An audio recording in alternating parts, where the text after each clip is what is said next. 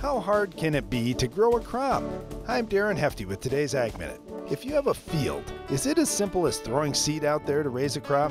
Here's how farmers do it. It starts with good soil preparation so the crop can grow and thrive. Good quality seed and proper seeding density are the next steps. Of course, that seeding must be done timely to give the crop the best chance for high yields in optimum growing conditions. The seed must be placed at the proper depth for good root development, and those roots must find the ideal balance of soil nutrients to grow and produce nutrient-rich food. The crop must have timely rains, but not excessive rains, so there's enough air in the soil for the roots to live and beneficial soil microbes to flourish.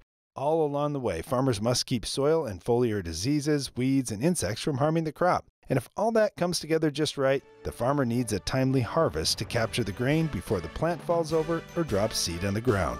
Yes, farming is much more than throwing seed out in a field. I'm Darren Hefty.